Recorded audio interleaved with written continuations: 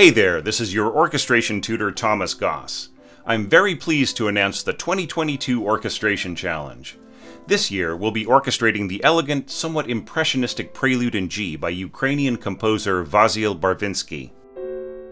Even before our current world situation, I'd been thinking a lot about Ukrainian music.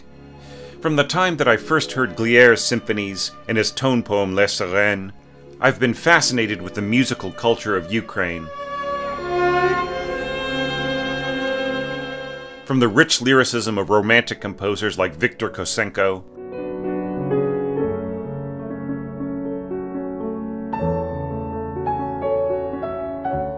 to intriguing composers who flowered into modernity in the mid-20th century, like Stefania Turkovic.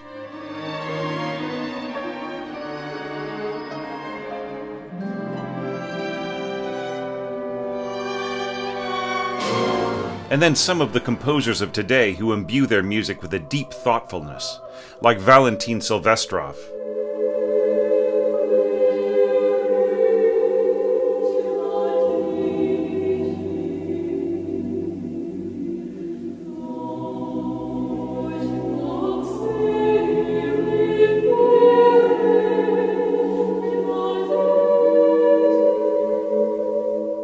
Barvinsky is mostly forgotten today, and that's a real shame, because at one time his music had at least a modest degree of worldwide recognition. Barvinsky served as a teacher and director at the Lviv Conservatory for over 3 decades. Turkovic was one of his earliest students. Over that time, he composed a number of works for piano, chamber, orchestra, and choir, and those pieces which I've heard have a wonderfully vivid quality that invites the listener to engage on a level of intense emotion with often subtle nuances.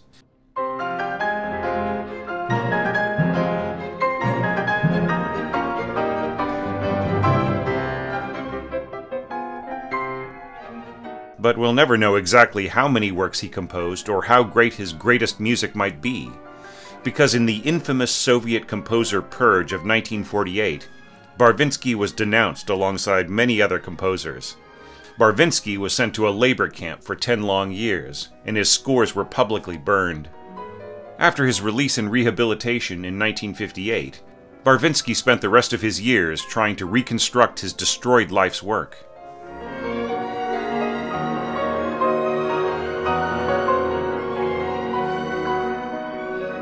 So we should be all the more thankful for the survival of bright little gems such as his 5 preludes, which were originally composed in 1908 and published 10 years later.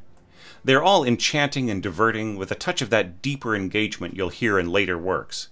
But I find the first prelude of the set, in G major, to offer the most enticements as an orchestration project. I discussed the prelude in more depth in my special video dedicated to possible pitfalls you might run into while orchestrating it. But before you jump to that video, I recommend that you view the Orchestration Challenge guidelines in the rest of this video, and then watch the official recording plus score video that I've also just released. I'm honored and delighted by the involvement of Ukrainian pianist Violina Petrichenko, who's agreed to let us study the work accompanied by her superb recording. This year, I've also released a general guide to my orchestration challenges, which goes into a bit more detail about how they work. And of course, there are additional resources on the Orchestration Online website events page, with templates and a new corrected engraving of Barvinsky's Prelude in G. But while you're busy orchestrating your entry, please have a thought for the Ukrainian musicians and composers of 2022. Many of our Ukrainian friends in the Orchestration Online community are displaced, injured, or worse. I have more to say about this in my video, Help Save Ukrainian Musicians. And while I want to avoid politics on this channel and in the group generally, I feel a sense of responsibility towards those whose lives are under the gun right now. Have a look at that video, and with enormous respect and empathy, I dedicate this challenge to them. And now for the 2022 Orchestration Challenge Guidelines.